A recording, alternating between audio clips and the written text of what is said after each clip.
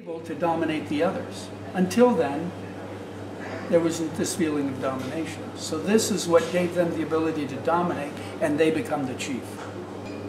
And so, because I want to believe that the really ruling wealthy people are the aristocratic type people, because I'm not one, I want to believe that they're incestuous, they're corrupt, they're immoral. I want to believe all these things.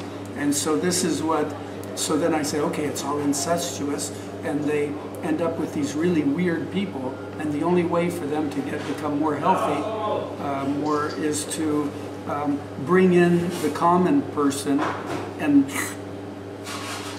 take them in. Just like with a dog breed, if they get purebred, like a German shepherd breed, they'll get hip dysplasia.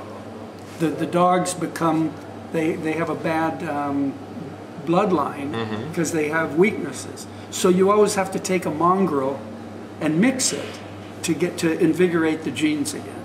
So this is the idea of the shunting. But it's a great party. And there's never any threat. One of the things I wanted with the movie is that there's never any threat to the ruling class. It doesn't matter if, like when Bill Whitney discovers it and confronts them and runs, they don't even chase him. Yeah. Oh, okay. What are you going to do? You're going to go expose us? Yeah. Oh, the rich are controlling us. Oh, okay, good. And what's new? Yeah, that's true. Yeah. So this was the idea. And then I also tried to find, I think implicit in Woody's script was this whole sense of incest between Billy and his sister. And I think often in horror movies, the taboo of incest is all under the surface. So whatever the taboo is, we see in horror. And I tried to bring out scenes that were more clear, like when he goes into the bathroom. Yeah. This is, how do you accidentally go into your sister's shower? Shower, yeah. We have to assume that Freudian principles apply.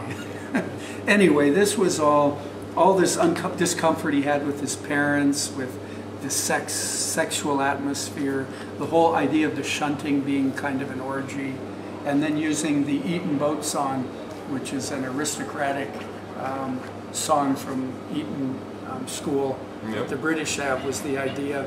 I had thought to just use kind of like the Blue Danube or something, the way to use the classical music the way Kubrick did in 2001, and the composers were British, and they thought to use the Eton boat song, which was much more effective. Yes.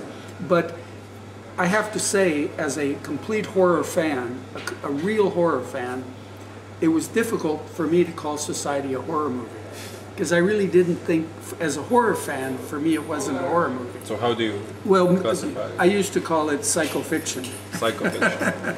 But that's a highfalutin name for a fantastic film.